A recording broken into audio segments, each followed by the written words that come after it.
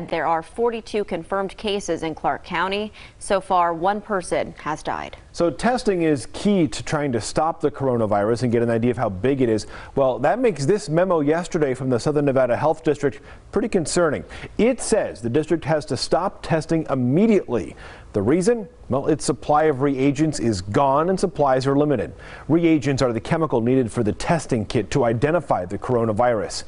The health district's acting health director is advising healthcare providers to send test samples to LabCorp or Quest Diagnostics until further notice. 5:32. So this morning, one of the most congested, popular, best-known streets in the world, it's a lot quieter. Every casino on Las Vegas Boulevard is now closed at the request of Governor Steve Sisolak. Thousands of people are out of work this morning, including employees of the state's largest employer. Our Hector Mejia is live along the strip this morning. Hector, it looks a lot different out there.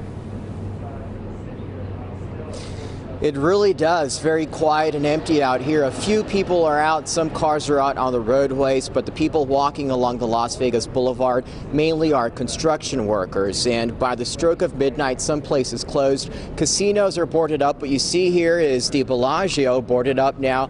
The fountains off to the side, pretty quiet this morning. And as we mentioned, by the stroke of midnight, every piece of gaming equipment in the state was shut down. A new video from overnight shows Metro Police blocking the entrance to some resorts. Taxis turned away from places like the Wynn and Encore and many other places around here. This is really weighing heavy for thousands of hospitality workers. No work for an entire month. More than a dozen resorts had already decided to close due to the health and economic fallout from the coronavirus pandemic. Yesterday, we told you when Governor Steve Sisolak asked all non-essential businesses to join the fight and close up shop for the next 30 days. My ultimate goal here is to come together as Nevadans to save lives.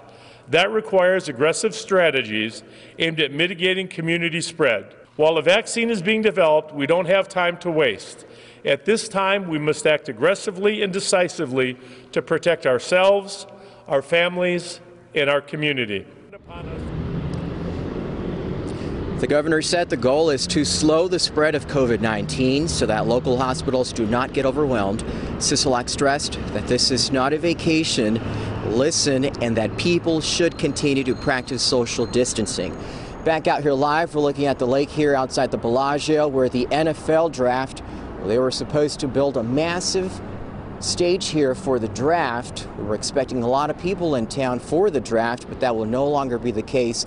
Those events canceled. Meanwhile, the governor said he will provide more information on his suggestion to close up shop for the next 30 days later on today. Reporting live from a very quiet Las Vegas Strip, Hector Mejia, 8 News Now. All right, thank you.